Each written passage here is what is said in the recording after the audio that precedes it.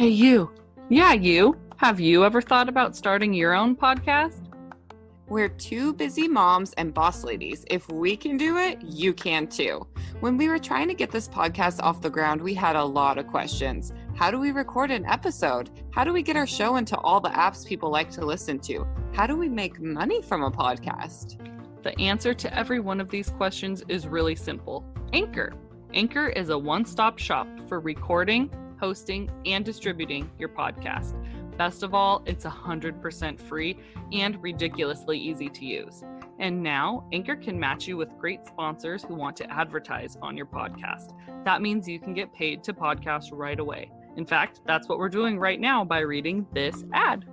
So if you've always wanted to start a podcast and make money doing it, go to anchor.fm/start to join us in the diverse community of podcasters already using Anchor. That's anchor.fm/start. We can't wait to hear your podcast. You're listening to Boss Ladies and Babies With Mickey and Megan, two best friends adventuring through motherhood building our careers and not losing our shit. Welcome back to Boss Ladies and Babies. This is Megan. And this is Mickey. You guys, the time has come. Mickey and I are about to be reunited for the first time in like a freaking year and a half. This is maybe the longest we've ever gone without seeing each other in our whole career of being friends. Oh yeah, it has to be. I can't imagine why we would be kept this apart for so long other than a global pandemic. So I can't wait to see you. I might cry. I'm probably going to cry. I'm definitely going to cry. We're so excited. So we are recording this episode with just like a little extra pep in our steps, knowing that we're going to be seeing each other so soon.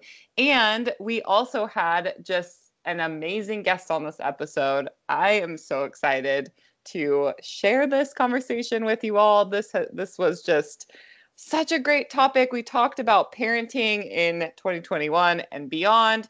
And we really went all over the map in this conversation. We covered the pandemic. We covered Black Lives Matter. We covered basically every deep, helpful, just beautiful, hard topic that is involved in parenting that we could cover in an hour.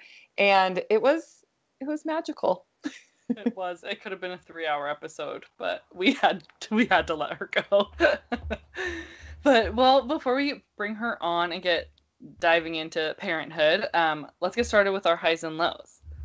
Sure, I'll go first. Yeah. Okay. So, my high, I don't know. The highs kind of hard to think of. I think probably my high is just going to be that we are going on a trip to Bellingham and that we're going to be reunited with you guys and we're going to see all of our friends that we haven't seen in like a year and our family. And we're getting like the cutest little Airbnb that has a heated pool, which is amazing. And there's supposed to be a hot tub that will be there by the time that we get there. It's not there quite yet. There's like an acre of land with a bocce ball court and just like all sorts of fun stuff. And we've never been on a vacation, the three of us before. Like we've gone on trips with Nora and like our family, but we haven't ever gone anywhere just the three of us. Aww. So we're really excited to just go stay in our own space and like be able to see everybody and do all the Bellingham things that we used to love doing and just like have that little family time. So that would probably be my high. I've just been really struggling recently, as I'm sure a lot of us have. So low, I don't know. I'm not going to make this all like a thing. So I would just say my low, you guys, something really creepy happened recently in our neighborhood. I saw on like Facebook that there had been car prowlers going around our neighborhood, which it's like one thing to hear about that. It's like, ooh, that's creepy. Like, hope my car was locked kind of thing. Mm-hmm. But we actually got recordings from our neighbors and we saw the guys like with their flashlights, like peeking into each of our cars, like walking through our driveway while we were upstairs sleeping, which just like adds a whole extra layer of like, what the F? Like, it was so cringy and just like really, really scary. Luckily, nothing happened like to us or our house or our cars or anything, but they were like grown men Oh prowling yeah. the neighborhood. It was disgusting. So that happened recently, which Yeah. wasn't super fun. But yeah, what about you? Um, I need a second to like, blah, I I can't. know. Seeing it on video is just so much worse than hearing Uh-huh. about it too. Oh, I'm sorry. I'm glad you guys Yeah, are it's fine and okay. everything. Okay, let's see. My high is that Piper had her first sleepover this weekend, which was such a big deal. It was just at one of our like really good friends' houses. I've been friends with the moms since well before we were even married or had kids. So kind of she spends a lot of time there, so it's like a second home, easy transition to a first sleepover thing. And she had a great time, and it's just such a big deal because I feel like looking back, one, we were like 90s kids, so I understand my childhood was a lot different than hers, but also having been through a pandemic, I'm like, by the time I was in second grade, I was having like sleepover birthday parties with my friends and like doing all this stuff, and she doesn't have like do play dates. Like we don't spend time with people outside of school hardly at all except family. So it was just like a little milestone that I'm really glad that she got to experience, and it was safely, and we can just feel really good that she got to feel like a normal kid for a How minute. did she do? Was it okay? Everything Oh was yeah. fine? Yeah. I stayed for a while to hang out, and I went to go say goodbye, and she was like, "Okay, bye." Like get out of here. And she was Nice. like she's like getting to the point where now she like gets embarrassed of me. So that's cool. I have a 13-year-old. But no, it went great. She had so much fun and they loved her, and yeah, it went really well.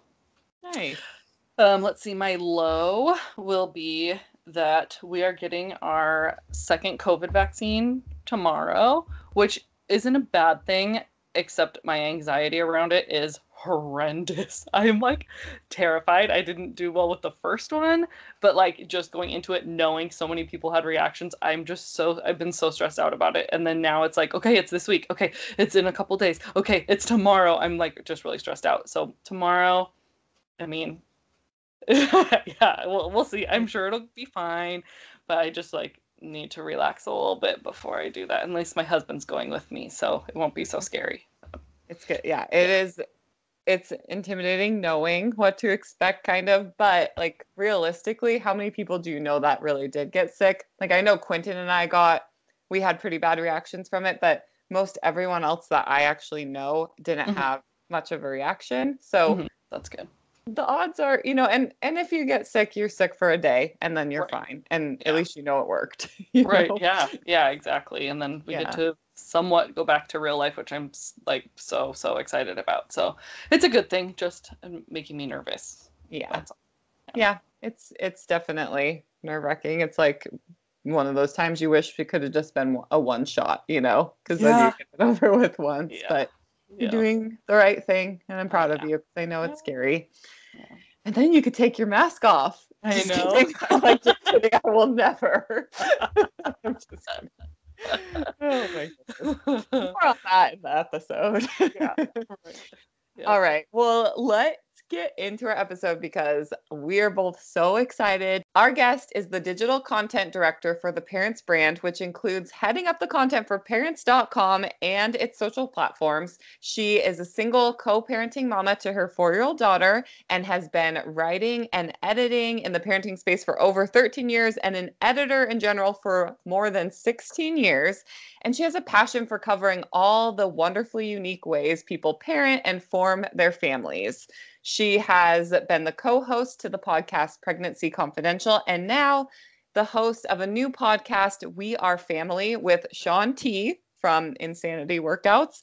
And they talk all about the diversity of families and life in America today. She's also appeared as a panel moderator and expert on the parenting beat for various TV shows and events, including Good Morning America, CNN, Yahoo, and local news networks. She has been just the most incredible person to talk with. We cover so much in this episode, and we are so excited to bring on to the show Julia Dennison right after this break.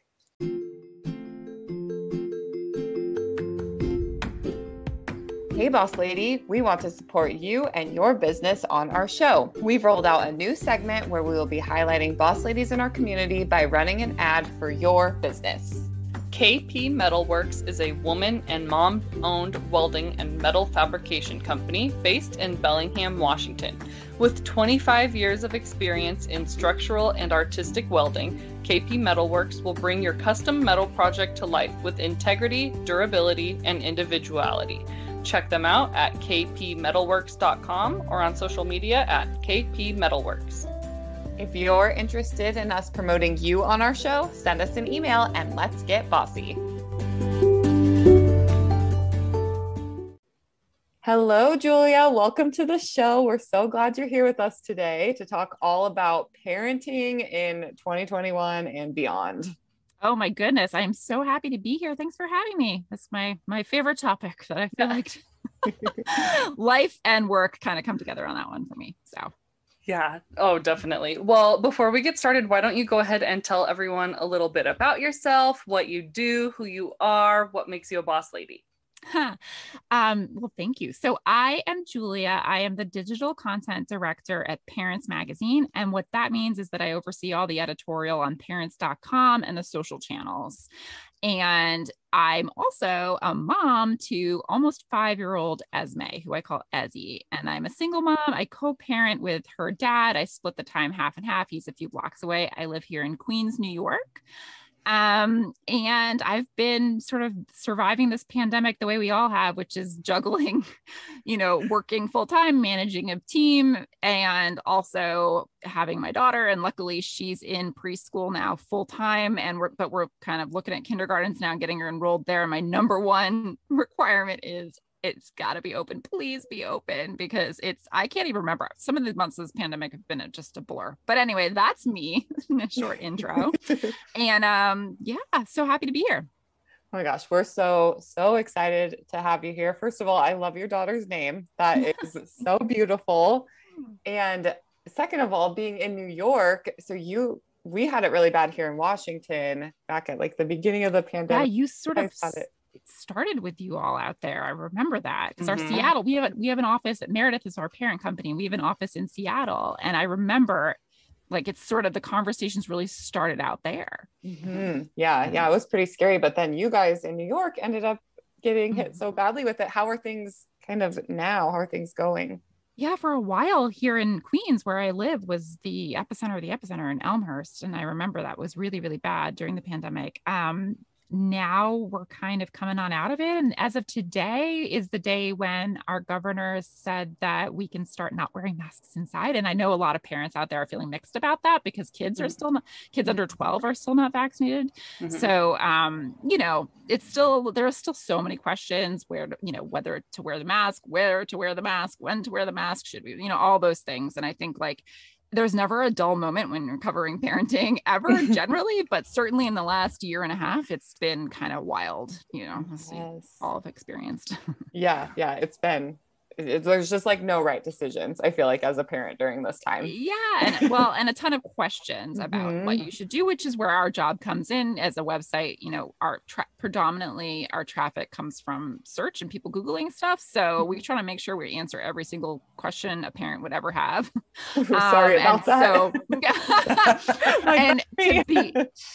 we always say that it doesn't, parenting doesn't change all that much, so a lot of those, a lot of our content has been around for a really long time and we update and refresh it. And it's sometimes hard to find new searched, topics to cover for people searching, but the pandemic obviously delivered those questions and then some, because it's just every day it feels like there's more questions. And now obviously it's all about kids and vaccines and, when we can expect them, et cetera, for kids under 12. So. Yeah, I can't even imagine. That must be wild. Well, we'll get more into the pandemic talk, but let's kind of get to know a little bit more about you. Obviously, your resume is incredible and you've been in this parenting space for all of these years, which is amazing. So let's kind of get into this by kicking off and hearing more about your role at Parents and how you got started doing what you do.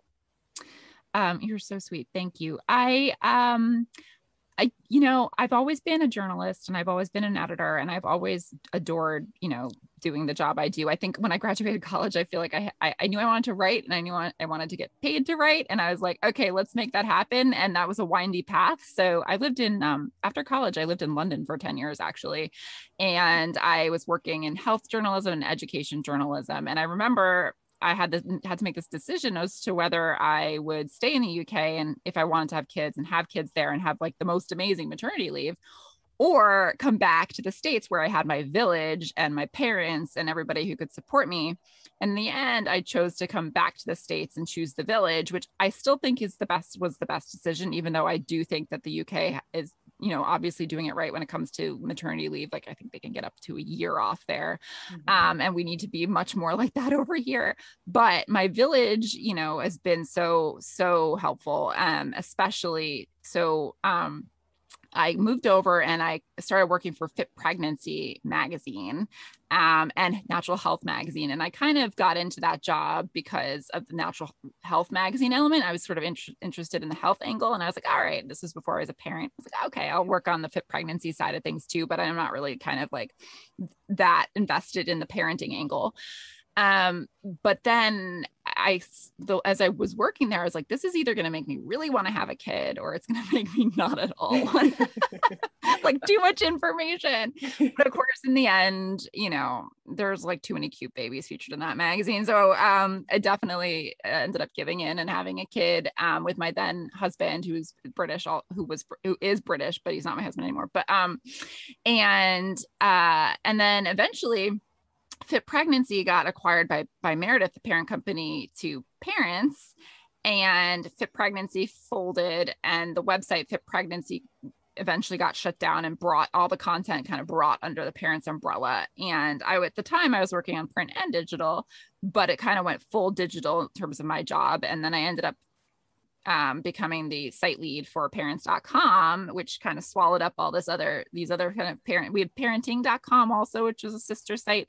But parents.com is the mothership. And so I was kind of brought in journalism and in magazines and the editorial world, there's always the print versus digital. And I was kind of brought over to the exclusively digital side. And now I'm really glad that I'm there, because obviously, that's where people are reading content, but also it's the fun stuff. Like you get to look at metrics and see what people are reading and see what people are searching and make sure that you are providing content for those people. And so, yeah, that's my backstory. And now I've been here since 2015. So 6 years now at Parents, and I love it. And, I think it's a dream for me because I'm really creating content that I find important in my life stage right now. And so I feel very privileged, mostly the fact that I can, like, if I feel like I want more information on a subject, I can like commission amazing writers and have an amazing editorial team to kind of answer my questions. Right.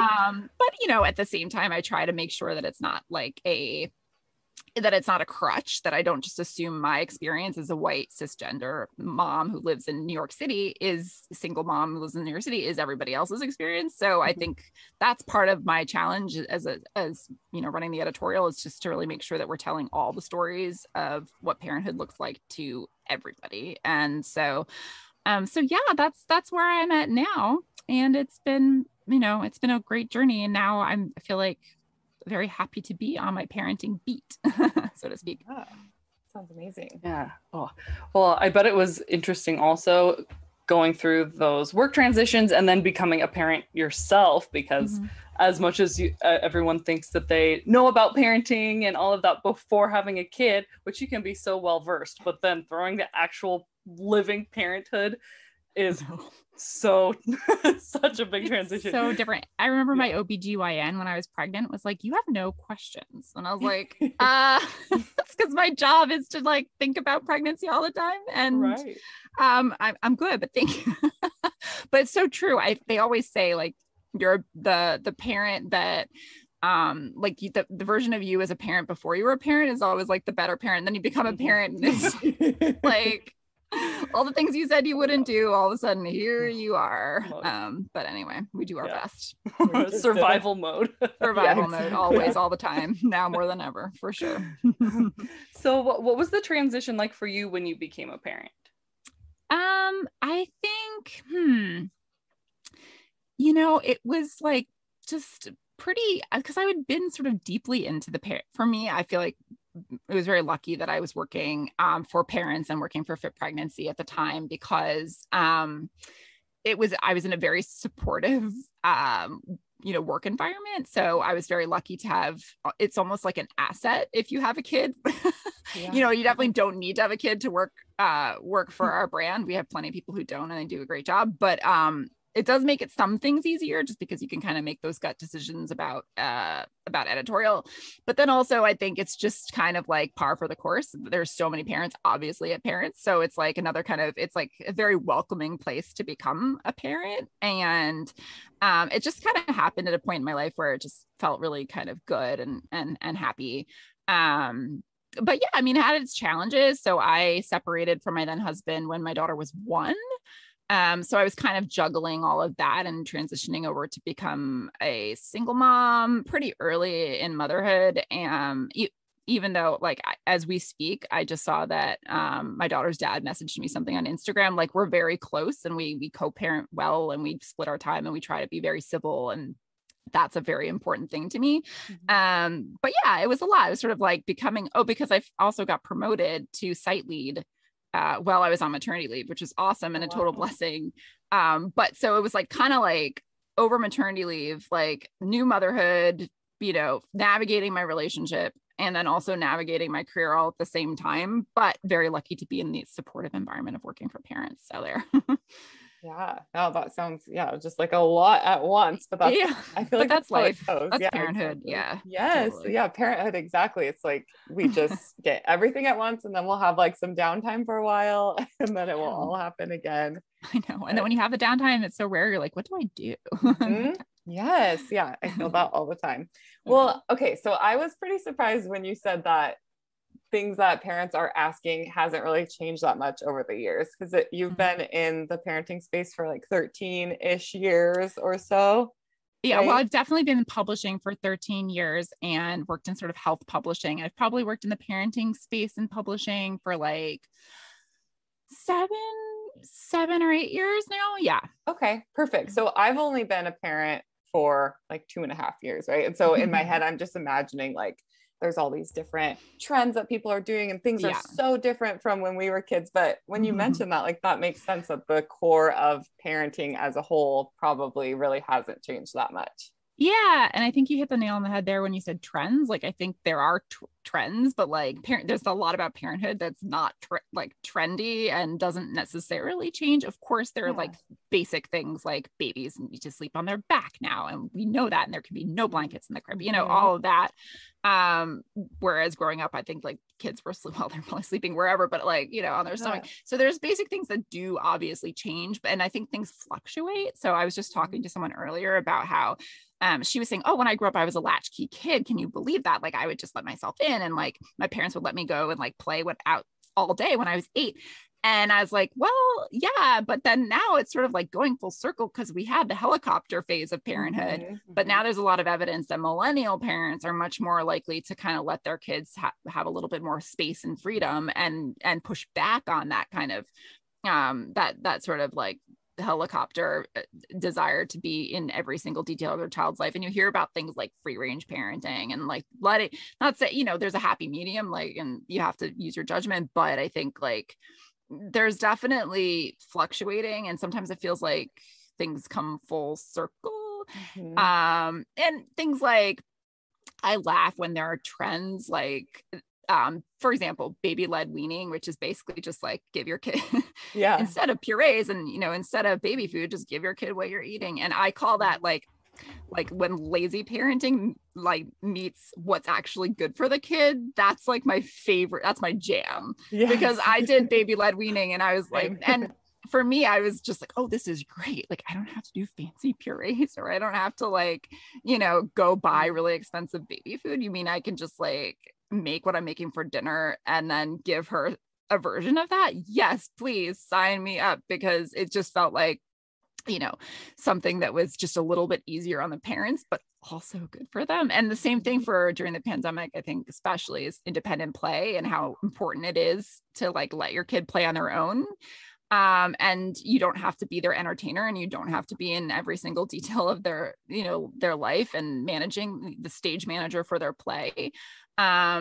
And that's okay. And that's actually beneficial, and they're going to be fine. I think that's another example where it's like, okay, good. Cause I got to take a meeting over here, So when you find out that things like that, make it your life easier, but then also are good for the kids. I love it. That's like, but that's stuff that I think previous generations are kind of like with baby-led weaning, and they were like, you have a phrase for that? Like we were just handing the potato over to our kid, just letting them play with it like it was no thing. And, so that's where I say I think it sort of fluctuates and sometimes comes full circle. Yeah, that makes sense. And then just, the world changes so much, and we know so much more about safety and things like that than what we did before. So it makes sense that things would kind of just adjust a bit. But what would be like the biggest change that you've seen since you've been in the parenting space to now? And it could be pandemic or not pandemic related.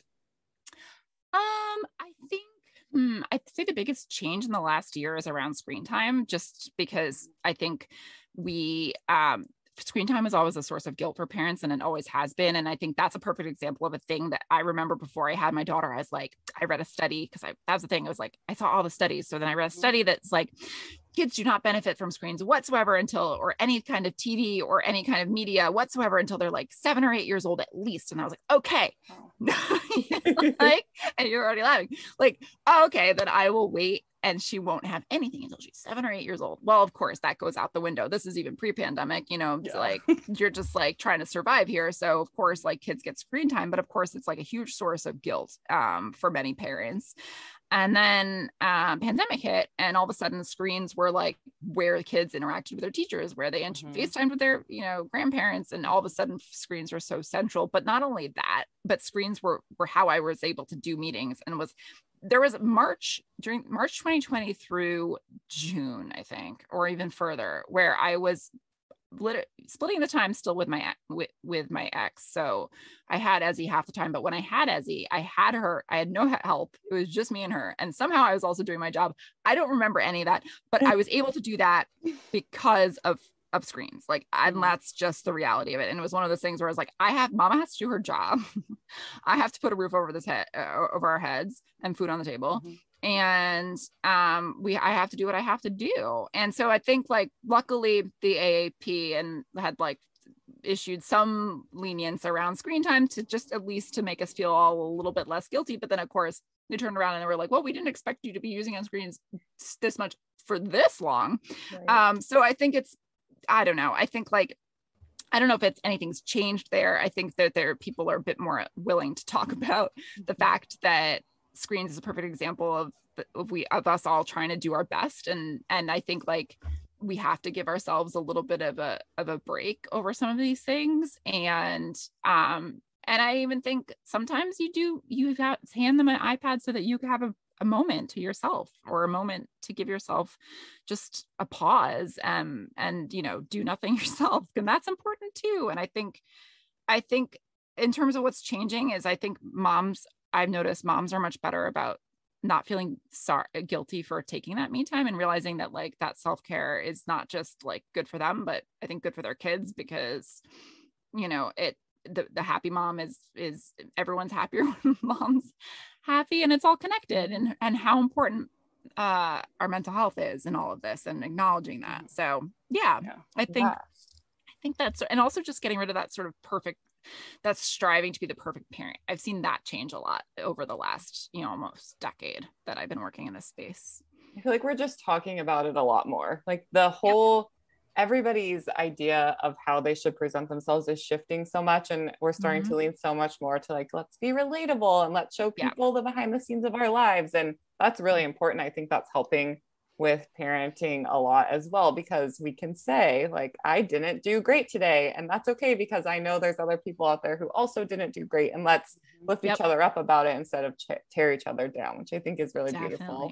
Yeah, that's what I try to do with my brand, and that's what I try to do personally on my social media. I just try to be as honest as possible, because I figure whatever I'm doing, if it's helping other people, and that's why I say things like, listen, if you need to hand, if you need to hand them an iPad so that you can just have a moment to breathe, like, that's what I do. Like, they'll be fine. They'll be fine. In fact, they'll probably be better off because you'll be a little bit happier yourself. So, right. Yeah, exactly. Well, and I mean, regardless of whatever amount of screen time that kids as a collective have had over the past like pandemic year, I mean, that difference must be so minuscule compared to all the other huge changes that they're going through, especially when they're going through this pandemic during like those really formative socializing years and everyone's stuck at home. So if my kids, come out a little weird from too many cartoons or whatever, I'm okay with that because they're probably going to have a lot of other things to be worrying about getting reintroduced into society. Totally. Yeah. I think, for me, the playground has been the VIP of the last few months. That's where my daughter's been getting a lot of her social interaction outside of school, and so valuable. And yeah, also I'm a big proponent of sitting on the playground bench, putting my AirPods in, listening to a podcast and letting her do her thing, and, trying to just sit back and use that as a time for myself too. Yeah, it's relaxing for both of you guys to get out of the house and just be out in the world safely and just take a minute. And I like that too. Yeah.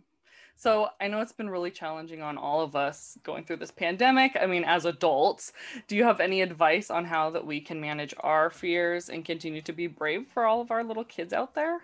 Oh gosh, it's so hard. Well, so first of all, I think that it's really important to not feel like you have to be too brave. I think it's really important to be open about your emotions with your kids. Like, make sure that they know that they're safe and looked after, and make sure that, that you're always out there to look out for their well-being. But I think it's also okay to, if you're feeling sad, or if you're missing a friend, or you're missing your friends, or you're missing your family, you don't have to put on that brave face. And I think it's beneficial to the kids if you don't, to a certain extent, and just to show them that it's okay to feel those feelings. And that's, I think, a change that's also come around within parenthood too. That I think previous generations might have felt like they needed to really put on a brave face and like not show weakness. But actually, I think that vulnerability is so beneficial to the kids, because they need to learn you need to lead by example, and they need to be able to see that it's okay to have a range of emotions. It's okay to feel sad. It's okay to feel scared. So I think, and it's okay to talk about that. So I think it's totally fine to have those conversations. But I mean, in terms of your own personal worries, I mean, there's so many, and I have to hear so many of my friends kind of going through it right now, especially as we're waiting for kids to get kids under 12 to get the okay to get vaccinated. And, just a lot of questions and concerns and worry. And I think it's like, that's the thing. I remember one of the transitions when I became a mom, as I remember being in the hospital, and I was like, oh shoot, like my heart was literally outside of my body now in the form of my child. And there's only so much control I have over them. Holy crap. Like that was a real like scary moment. And I remember I said to my mom, I was like, does this anxiety feeling ever go away? And she's like, nope. She's like, I don't remember how old I was. I guess I was like 34 or something, 33 at the time. And she's like, no, you're 33 and I still have those feelings about you too. And it's like, oh shoot, that's like motherhood right there. And I think that's what a lot of people are feeling right now, is that their kids still feel very vulnerable to them. And so it's hard. It's a really hard time there's so much to worry about with kids, whether that's, socializing, the academic slide, the vulnerability with the pandemic, and, just COVID in general. It's just a lot. It's already really stressful to be a parent. And it's already like a million things that are on your mental load of thoughts and worries. To add all of that of the pandemic, it's a lot, but I think the kids are going to be okay. I have to think we just have to hope so. Yeah. And you know what? I do think there's an element of like, they're very resilient. And, my daughter, she puts a mask on, like she puts her socks on, like it's not, she almost doesn't even remember a time before, she's almost 5, but she barely remembers probably a time before it at this point. It's so normal to her. So I think sometimes some of these fears are more us experiencing them than even the kids. Like the kids are probably more fine than we realize, I think. And we're hopefully seeing the light at the end of the tunnel, but it has not been. I think this has been the hardest year and a half to be a parent like at least in a very long time.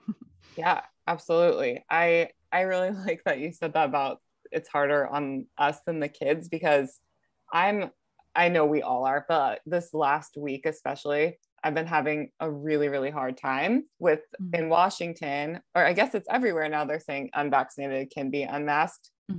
But and so it's like this mixture of emotions, because it's like there is this light at the end of the tunnel, but then oh wait, like I still have my kid at home, right? And it's just brought up like all the anxiety from the beginning again, just like tenfold. And it's been like so overwhelming. I'm gonna get emotional about it because it's been just like so rough, right? But it's so often true.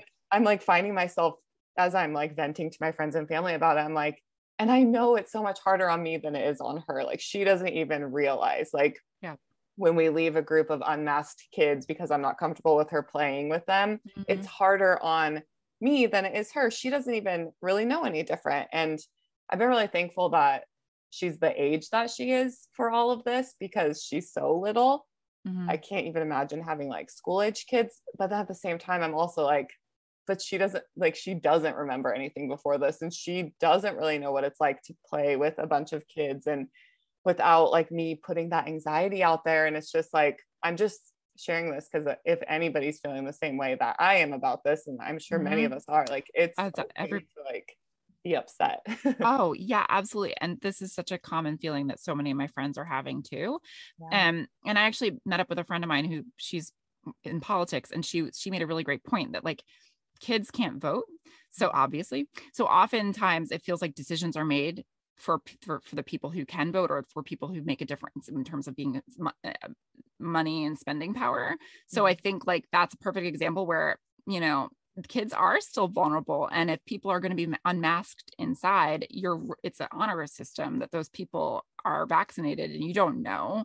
And then even if your kid, you know, and if your kid's wearing their mask, then you should be, you know, pretty much they're going to be very protected. But at the same time, you know, like it does sort of open up all of this extra anxiety that you're reliant on everybody to go and get vaccinated and if they're not vaccinated, wear their masks. And, you know, and I was thinking about that too, with going back to the office, because we're having that conversation now.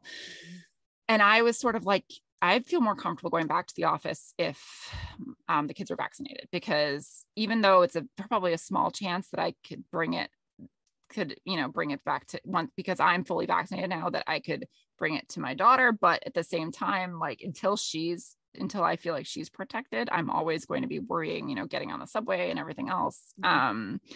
And it does sort of feel like we're kind of sweeping through these decisions of opening things up and going back to normal. And I do feel like, hey, wait, the kids, but what about the kids? Yes, and I think we're probably almost there, but we're not there yet. And they you know, and that was, I went today when I spoke to the friend of mine who's in politics, and she said that, I was like, that's so true. And it feels like that's happening now. Like they're just making these decisions to open up businesses, which is important, but like, you know, that the kids are still vulnerable, hopefully not for that much longer.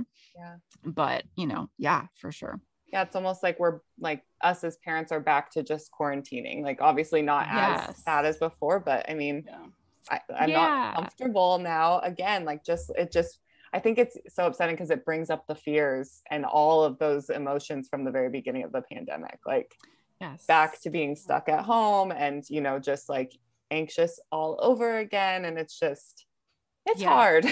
I do think like the best thing parents can do is get vaccinated themselves and make sure, you know, if once you're fully vaccinated in those 2 weeks after your second vaccine, if it's the Pfizer or Moderna, or 2 weeks after the Johnson & Johnson, then you're protected, and then you're much safer around your kid too. Right. So I think that like once you do that, there is some reassurance there. And again, like the kids, I mean, my daughter's so good at wearing her mask. It's kind of almost gets me emotional seeing how good she is at it, because that's every now and then it strikes you like how bizarre these circumstances really are. And now she's like picky about her masks too, because she's coming up to 5 where she's picky about her outfits, and now she's picky about which mask goes with which outfit. And I'm like, oh Lord, I don't know. This adds a whole nother level of complication to get her out the door. But it's wild. I remember when we were just starting to talk about the kids going back in person, like just the beginning whispers. And I was like, I'm sorry, you expect my kids to go to school for 6, 7 hours with a mask on all day? One, that sounds impossible. Good luck. Two, Yeah. I just thought that it would be so creepy. I don't know. I just really thought that it'd be like scary for the kids to go back and have the teachers are like wearing the masks and face shields. And I was like, is this going to be traumatic? But they are so resilient, like you said earlier. My kid, I mean, perfect example. Yeah, sometimes they like forget that they even have their mask on still on like the ride home. I'm like, you can take it off and like take a break. And they're, I mean, that's what's asked of them and that's what they do. And they've been handling it really well, I feel like, as a whole. Totally.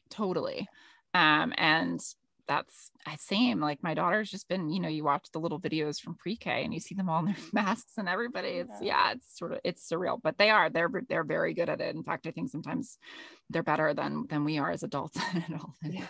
Yeah, definitely. Well, let's shift gears a little bit because we could all go on about the pandemic parenting forever. I know we can, but so let's switch a little bit. So aside from being an amazing boss lady, of course, you're also co-parenting mom to your daughter. So can you share your experience with co-parenting? Sure. So I remember growing up, I always heard stories. My grandparents had a really tough divorce, and I always heard divorce as a bad word growing up. It was like, and my dad always said, as a child of his parents who'd had a bad divorce, I'd always said, I wish that parents could go to divorce school when they get divorced. And I always sort of remember that at the back of my head, not ever thinking that I was like going to get divorced, because no one ever like thinks that's going to happen. But I always knew that if that ever did happen, it's something I wanted to make sure I did really, really right. And I remember when that looked like was what the direction we were going in, especially working for parents. I'd seen so many studies about how beneficial it was for kids to have equal access to dad and mom. And I was very adamant about that. And I'd read some books. So I'm a big fan of Emma Johnson. Writes a book called The Kick-Ass Single Mom. And she really just kind of like frames single motherhood in this way that's like very, very empowering, but pivotal to that. And at the core of her argument is to argue for default equal parenting. Some states, when you divorce, the custody defaults to equal shared parenting, and you'd have to argue otherwise as to why one parent needs more than the other. But New York State's not like that. And I definitely experienced going through my divorce a lot of frankly kind of sexist conversation around the fact that like moms are somehow more deserving to be, to have the kid more than the dad. And, even my lawyer would say things like, oh, but you want majority custody. You do. And I was like, well, no, I mean, I adore her dad. He's he's like the best dad in the world, I think. And he's excellent. And I don't want to take her away from him. But on top of that, there's also a ton of evidence that shows that in divorce and in custody, that women really benefit from equal custody. They get paid more, they have more advancement in their career. There's so many benefits to sharing that. It's not always possible, absolutely not. But when it's possible, it's something that is, I think very important. So that's something that I'm a huge advocate of whenever possible, is that equal custody or the equal shared time with the kids. And I really kind of just try. And another book I really adore is called A Happy Divorce. And it's just all about like throwing out as much animosity out the window as you can, and just trying to kind of like get along as well as you can, obviously for the benefit of the kids, but just generally it just makes everything easier. And I just kind of like rise above and try not to kind of like get too caught up in any kind of the conflict. And it's surprisingly easy for me. I know it's not always easy for everybody, but I try to kind of really like lean into the benefits of the blended family and this kind of village that we've created. And I have those moments. I remember I was at a recital pre-pandemic where I saw all these kind of nuclear families and they were all there for their kids. And I was like, And then I looked at us, and like my family was taking up like a whole aisle in the auditorium, because it was like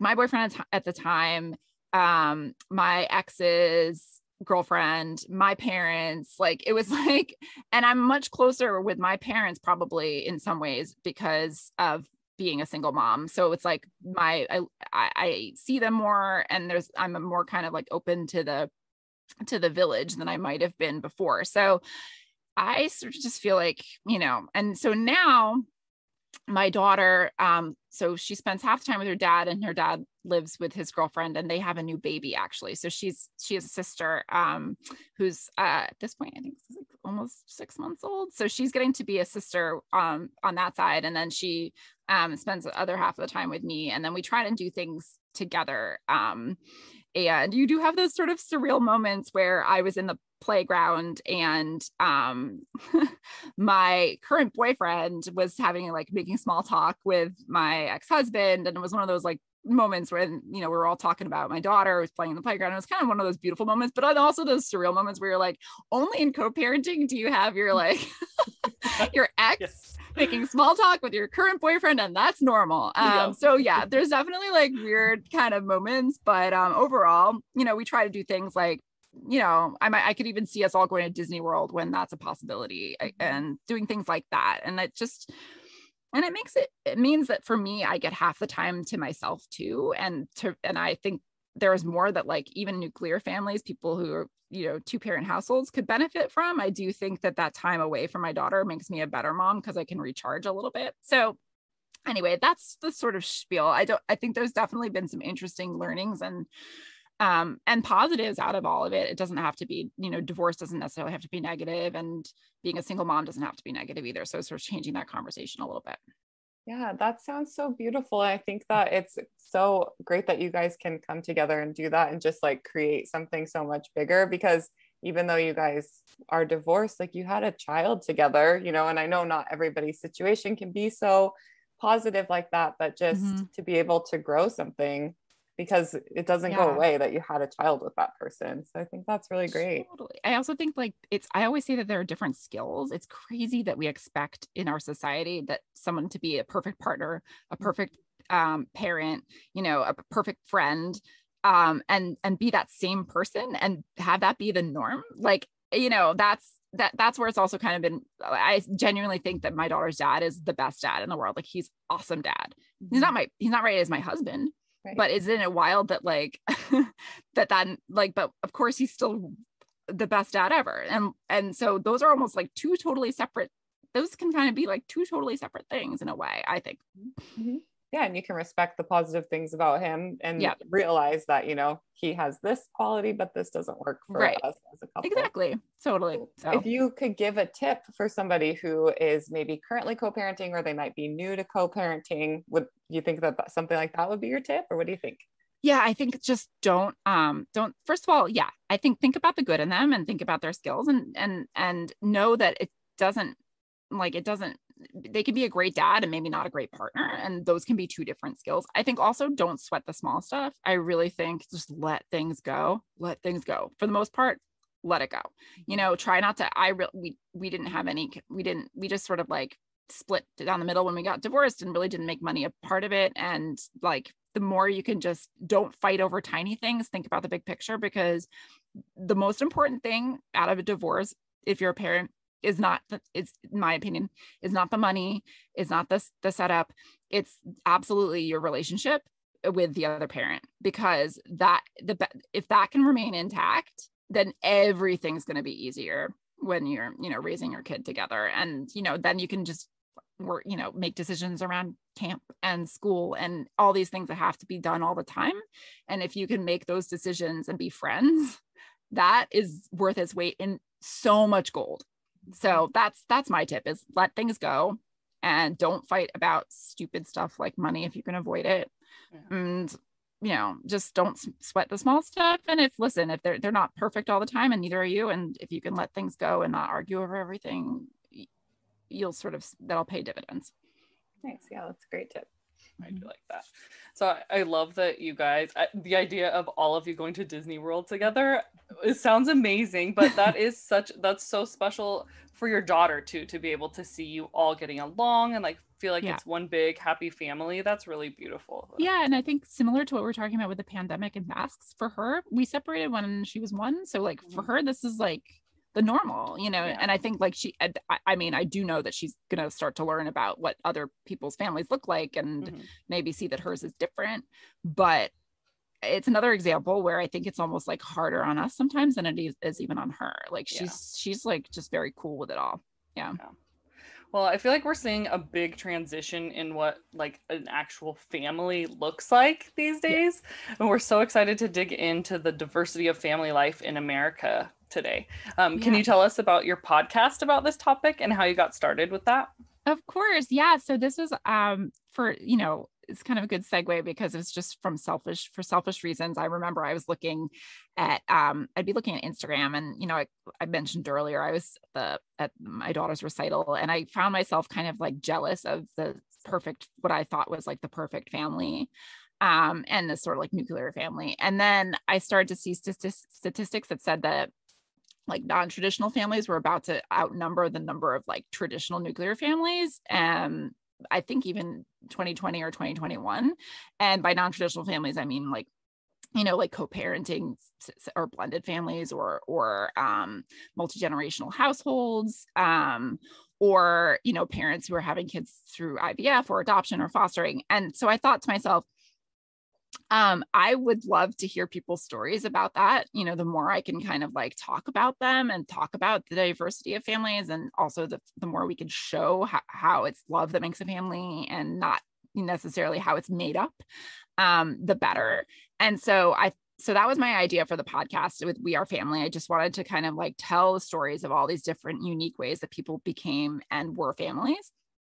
And then I was sort of thinking about co-hosts, and we had featured Sean T of the Insanity Workout on one of our covers of Parents Magazine. And he is dad to twin boys with his husband who they had through surrogacy. So he had a totally interesting, unique parenting journey to parenthood. And then I had my own unique situation with parenthood. So we kind of came together.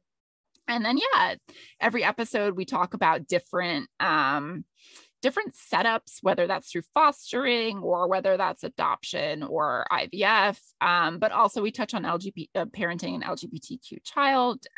We talked to Ali Sheedy for one episode and her son Beckett, who's transgender, and just really, talk to her about what that was like as a parent and going, her son going through all that. And so it's really like a lot of emotional moments. I cried a few times doing that podcast because it's definitely like very like raw stories, but really kind of important. I think the more people see that families, no two family looks alike, and there's no normal when it comes to being a family. I think again, it's just about making everybody else feel less alone and validated.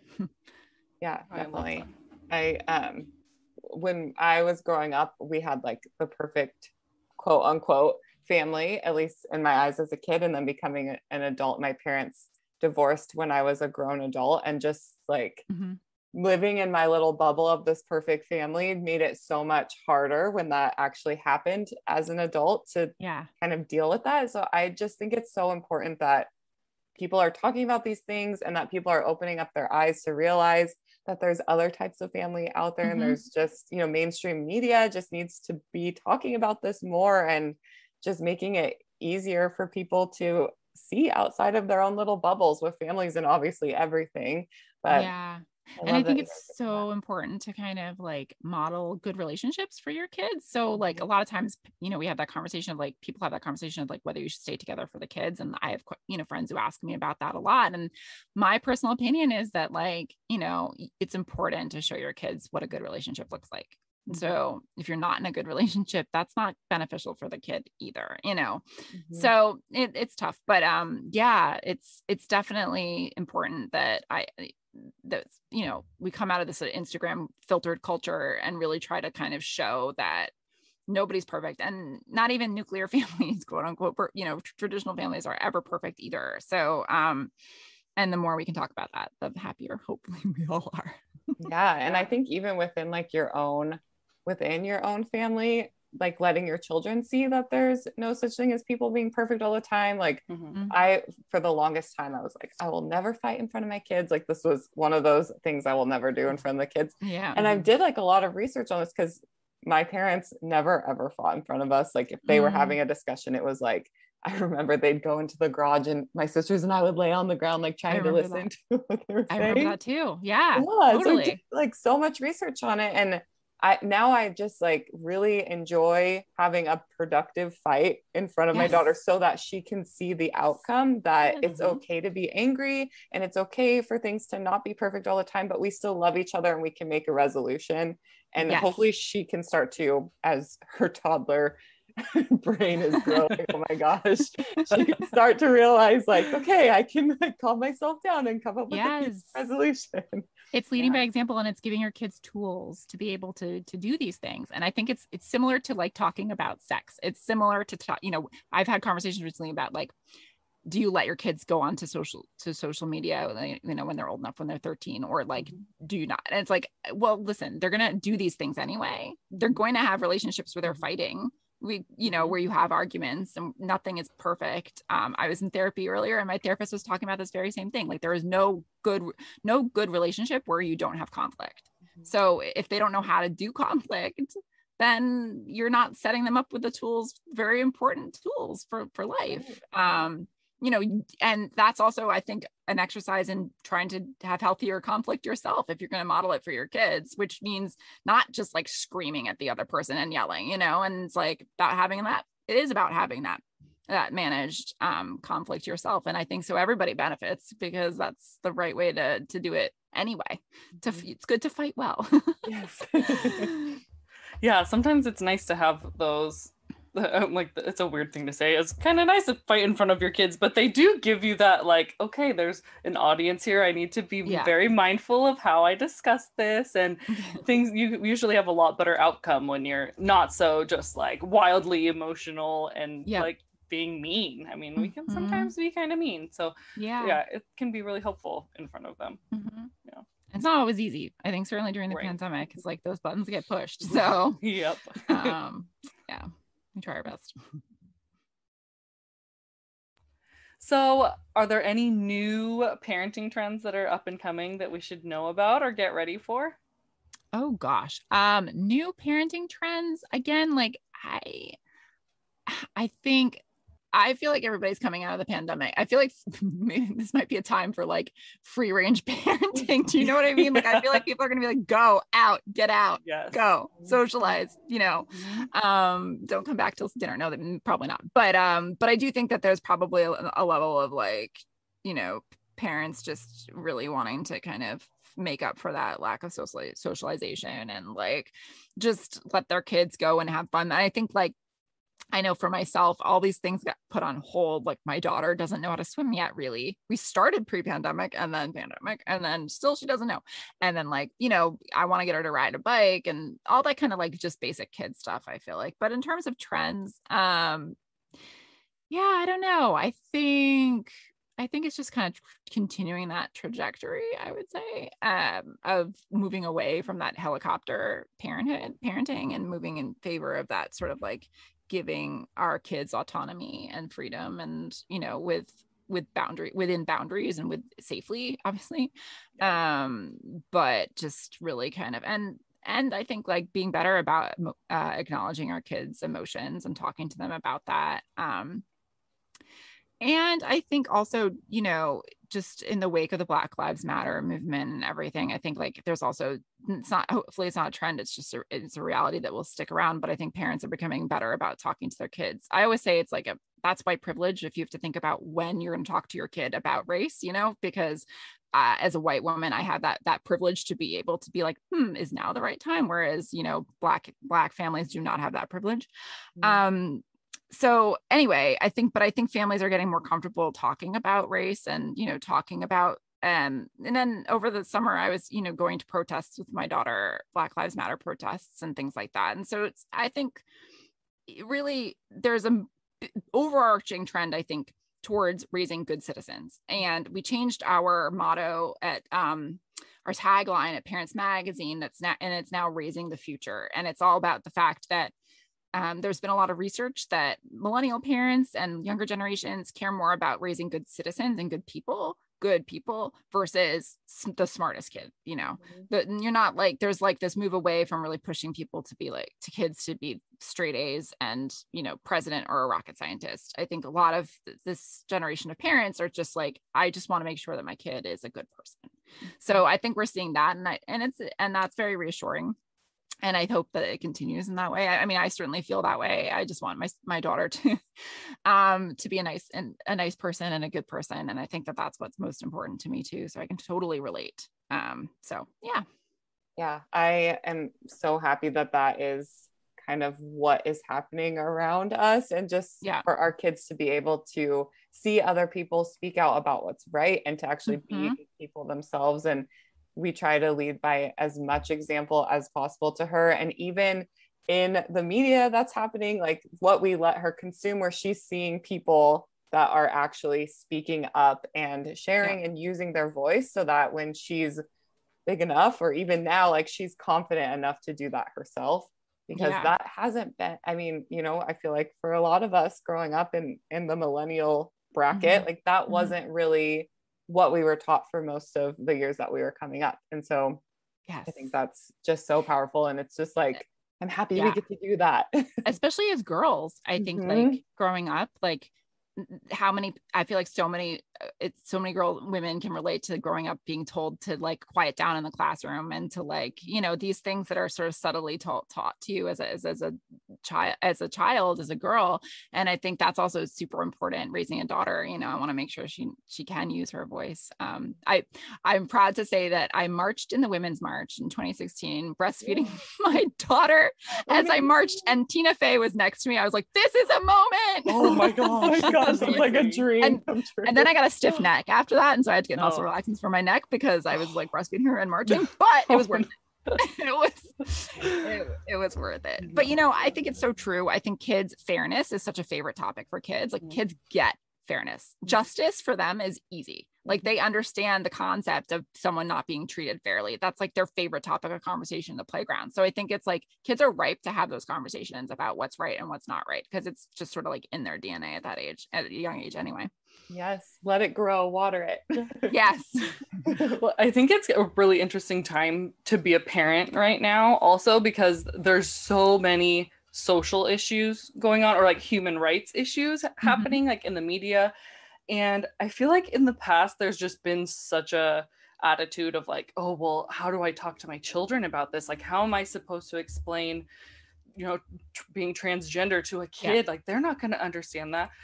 Even things as simple as like gay marriage. I have a gay brother, and we went to his wedding, to his partner.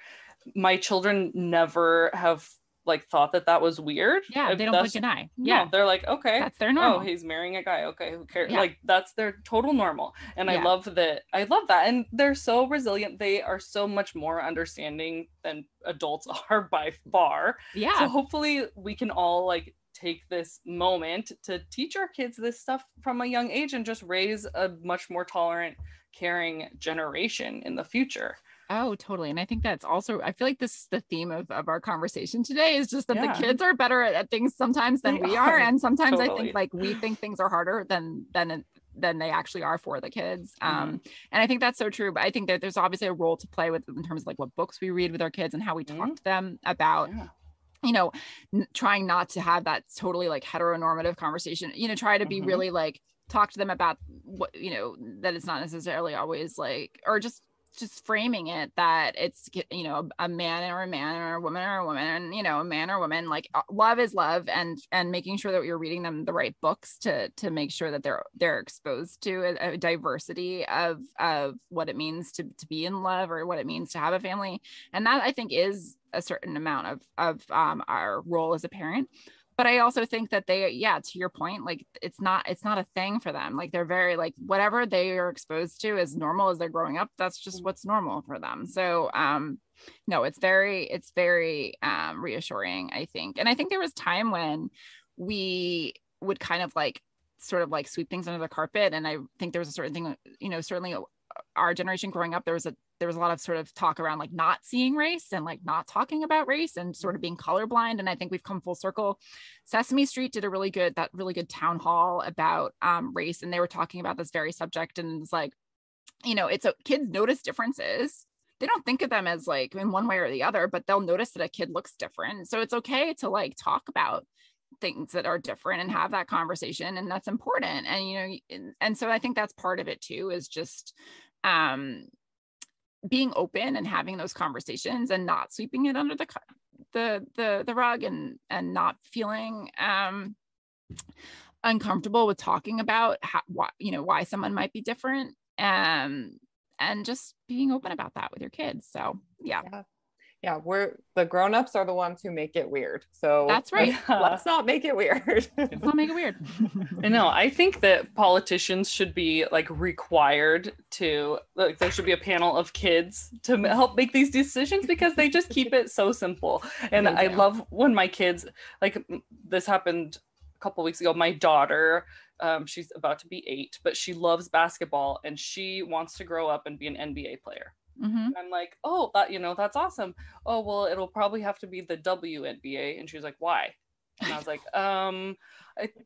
like, I mean, I really don't know why. I'm like, probably because like men just are really big and I'd be worried about you getting smushed by them. And she's like, oh, I wouldn't. I'll be fine. And I'm like, I have no answer for you. Like, there's so many of these things. It's wild, right? It is that's wild. Just how it's been done. That doesn't mean that it's right. Yeah, good point. Because there are women who are bigger than some men, and like there is no explanation. And I had that recently too with like my daughter's school has gotten really weird about dress code, which is odd because they're a pre-K and they're like they don't want their shoulders to be exposed. And at first they were like, no arms can be exposed. And I was like, why? And then I saw pictures and their boys at school had their arms exposed. And I was like, wait, are you just saying this for the girls? It was wild.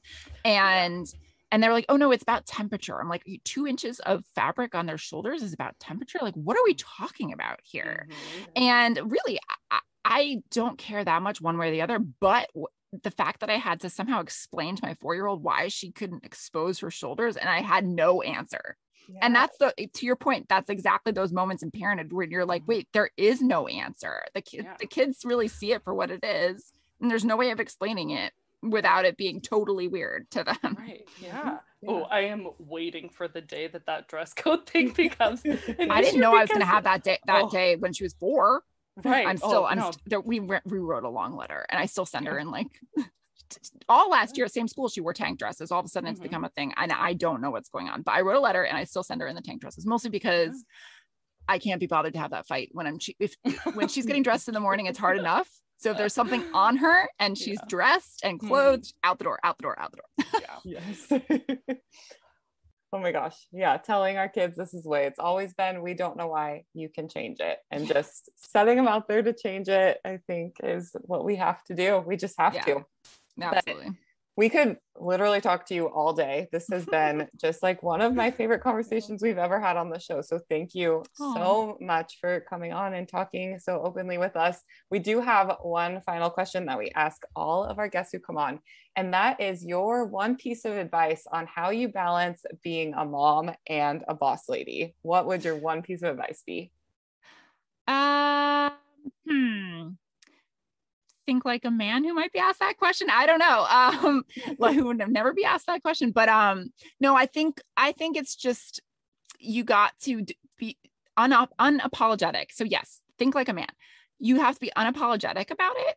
And like, don't question the fact that you're a boss and you have a career. I think I had the pleasure or the privilege of growing up with a mom who's a full-time, she worked full-time, and her career is extremely important to her. She works in show business. She's a costume designer, but I just grew up and she worked very long hours because she worked in movies and TV, and it was just normal for me. And it's that same thing. It's that thread that's going through this whole conversation. Like what I grew up with is normal. It didn't even question the fact that she was like, total boss lady. And I think like that just inspired me growing up to be like, okay, well, that's just what I do. And then I also be a mom, and it's a no thing. And I think like I have a lot of friends who have tremendous guilt for working long hours. And I'm like, there's evidence to show that it is beneficial to the kids to see you in your career and rocking it. And especially, boys, certainly, girls, certainly, boys also, because, seeing their moms just killing it in their career. So I think my biggest piece of advice is like, own it and don't feel guilty for having that career and for sometimes working those long hours. I'm as close with my mom as anybody is. And don't think that it's the quality. It's not always the quantity of hours you spend in a day with your kids. So that's what I would say. Yes. Great advice. I love that. Awesome. Well, thank you so much for having this conversation with us. before we let you finally go, it's time for our hot mess moment, which is probably our favorite segment. So life is full of those hot mess moments, and we've all been there. So do you have a moment that you were a total hot mess that you'd like to share with us?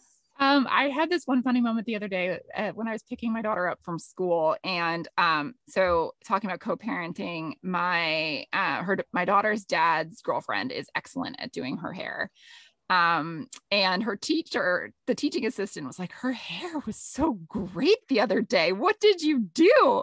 And I was like, that was not me. That's my daughter's dad's girlfriend who can do that. And the teaching assistant was like, oh, I'm like, no, I'm like the messy hair. Like that's the rest of the days of the week when it doesn't look like that. That's me. And she was like, oh, well, we can't have all the talents. Oh my! It's like, ouch. Wow. She's like, I'm sure that you bring it. Basically, she said something like, I'm sure you bring other things. Yeah. Oh my gosh. Okay. Thank you. That's so uncomfortable. Oh my gosh. So anyway, my hot mess moment is every morning sending my daughter with because she's got long hair and teachers want her hair up all the time, and it's a big fight. So I'm always there with a hairband, just like if I can get it into a ponytail or pigtails and out the door. That's a win. I love it. Oh my gosh, that's so funny. Yeah. Oh, well, we are going to let you go. Thank you again so much for joining us. Before we let you go, let's hear where everybody can find you, give you a follow, support you in any way. Feel free to share anything you've got going on. Sure. So the website's parents.com. That's what I run. And I'm at Julia Dennison on Instagram. And then we also have at Parents is our handle on Instagram for Parents Magazine too. So if you want to follow, and my DMs are open. And I'm on Clubhouse too. So if anyone's out there on Clubhouse, then Julia Dennison on Clubhouse also. Awesome. Yeah. Great. All right. Well, thank you so much, Julia.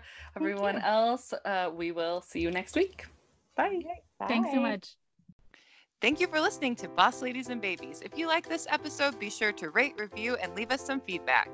Make sure to follow us on Instagram and Facebook and join the conversation in our Facebook group at Boss Ladies and Babies. And until next time, Stay bossy. bossy.